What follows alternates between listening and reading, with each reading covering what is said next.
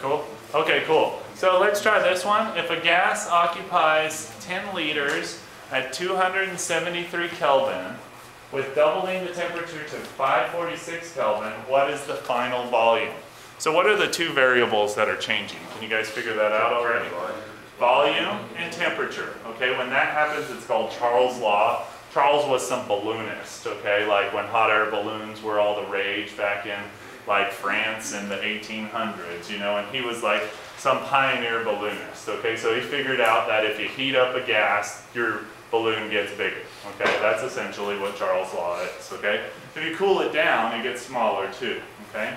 So we can start with PV equals nRT, all right, and we'll get Charles' law, and I'll show you what Charles' law is in a second. So PV, P1, V1, N1, R, T1.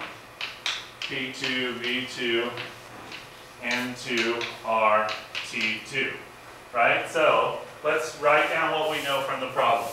So V1, do we know that? 10.0 liters, right? Because it says if a gas occupies 10 liters at 273 Kelvin. So what is 273 Kelvin? T1, right? Is everybody cool with it being T1? That's the initial temperature of it, right? It says if a gas occupies 10 liters at this temperature, that means that's what it initially is, okay? Then it says doubling the temperature to 546 Kelvin. So what does that mean we've done? T2, right? We changed that temperature. So 546. And then it's asking, what is the final volume? So what is that going to be? V2. So, V2 is the variable we want to isolate, right? So, did P change? No. Did V change? Yes. Did N change? No. And R never changes, right? So this is another way to write Charles' law. V1 over V2 equals T1 over T2. But a lot of times you'll see it written V1 divided by T1 equals V2 divided by T2. Okay? So it's the same thing though, right? Try to mix that up, okay? So let's just use what we got from the ideal gas. This PV equals nRT, by the way, it's called the ideal gas law. It's cool because you can get all the other gas laws from it, okay? So you don't have to memorize blah, blah, blah, blah, blah, blah, blah, you know? You can only memorize one thing. So let's use this one that we got from the ideal gas law. That's Charles' law. So we want to isolate V2, right? Let's use that flipping thing because it's easier when we have things on both sides to flip, okay? It's easier to justify why we're doing it. Okay, so we want to get V2 on the top, so we'll flip them both over, okay? So, what do we get? What's our equation going to be then? V2 over V1 equals what? T2 over T1. Is the variable we're looking for isolated? No, so we're going to have to do what?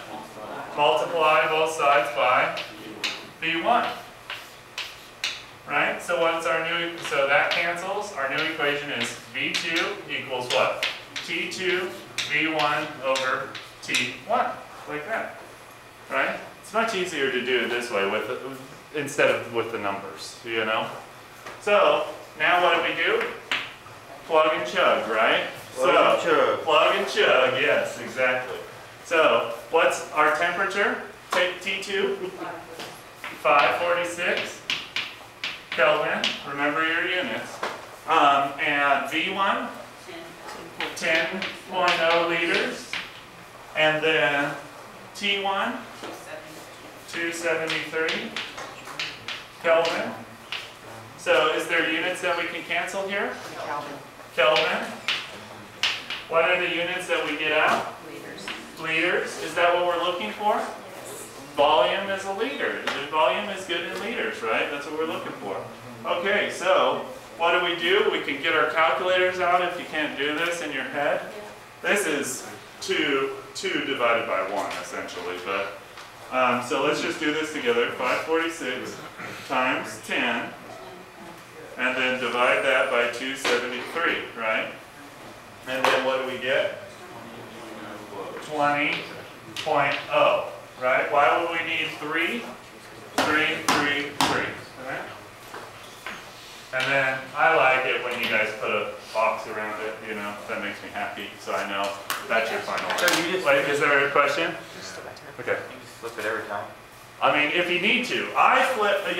You'll need to flip it when You're missing one of the the variable you want to isolate is in the bottom.